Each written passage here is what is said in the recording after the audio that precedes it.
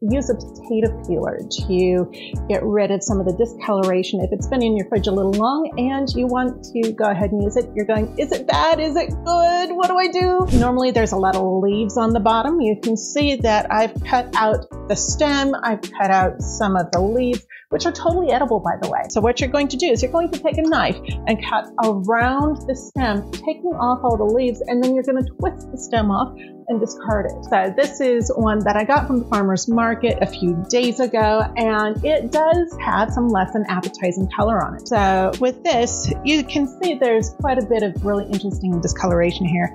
You're just going to bring your potato peeler right across the discoloration, and it's just beautiful stuff there.